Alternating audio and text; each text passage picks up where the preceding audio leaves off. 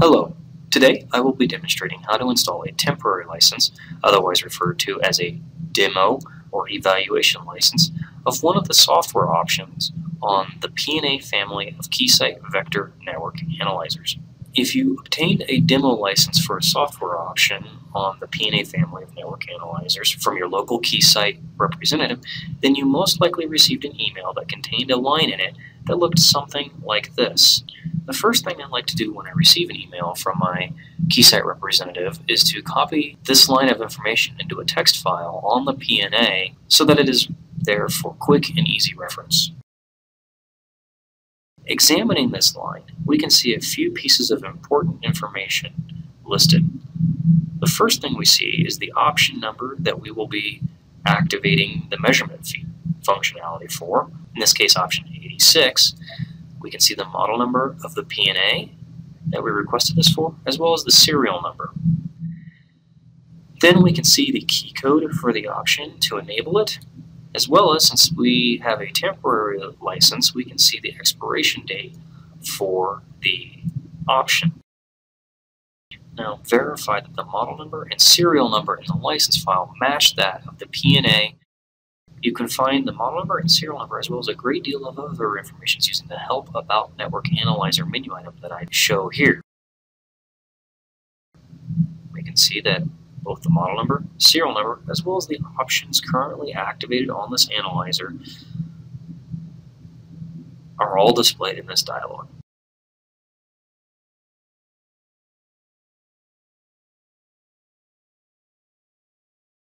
So now, let's go ahead and check that, yep, we are going to be activating option E6. The model number lines up, and so does the serial number for this analyzer.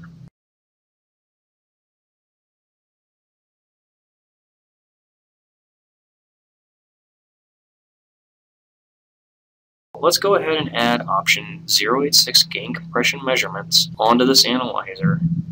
So we go to the utility menu, the system, then configure, and then the option enable menu item that closes down the PNA application and starts the option enable application.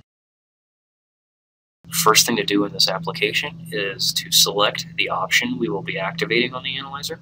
Again, in this instance, the option 086 gain compression measurements from the pull-down menu. So we scroll through to find it.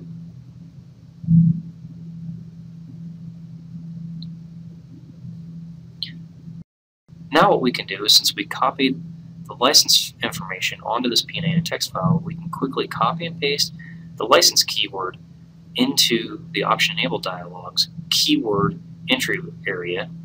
And then, since I have a temporary evaluation license for this option, the next thing I have to do is go to the lower left-hand corner of the dialog and select the option type to be temporary.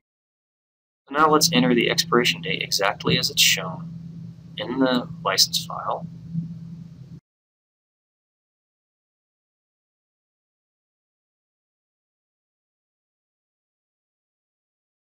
If I had ordered a permanent upgrade to my analyzer, instead of checking the temporary radio button and selecting the entry date, I could have just toggled that to permanent and left it be and clicked the enable button.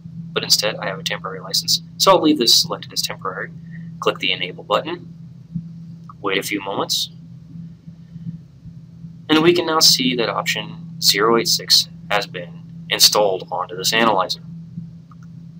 We exit the option enable application, the PNA application automatically restarts, and we can check that option 86 is indeed enabled on this analyzer by going to the Help About Network Analyzer dialog again.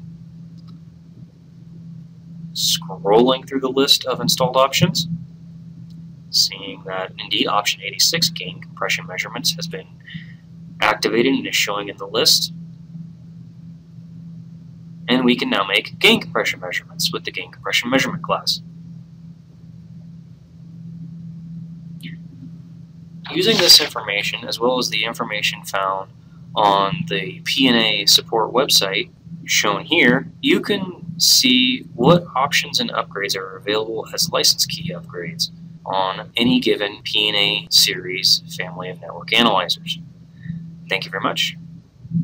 Have fun and happy measurements!